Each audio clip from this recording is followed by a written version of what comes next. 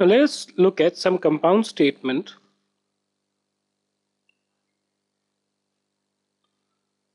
which are connective by use of the word or.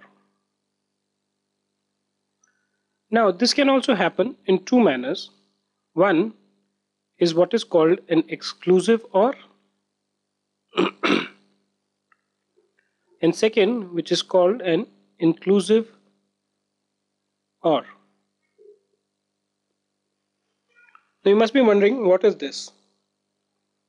Let's look at this. A student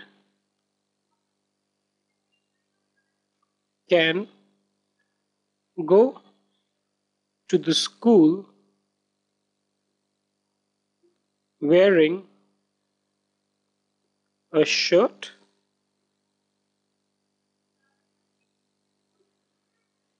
with shorts or pants.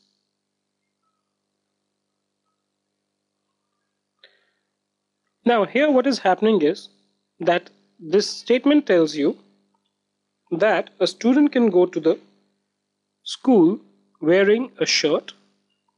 So a shirt is something which has to be worn, and with shirt he can wear either shorts or pants.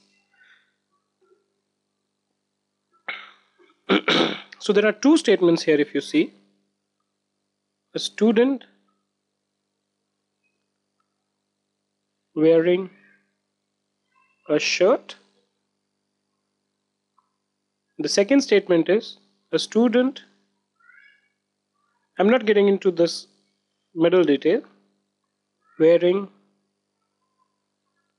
a short or pants. Now if you notice closely, this is a must, but this is exclusive. In the sense, either you wear a short or you wear a pant. So the or which is used here is known as the exclusive ors, because it excludes one of the two. You can't wear both shorts and pants with a shirt.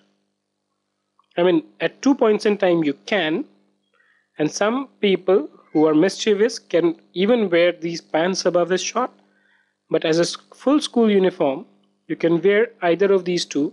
So here it is said that or is an exclusive or.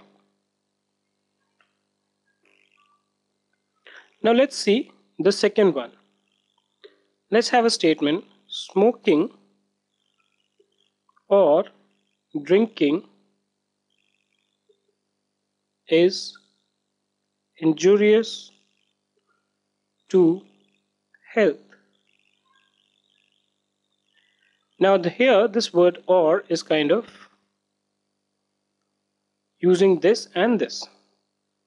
So if you break this down into two statements, it says smoking is injurious to health.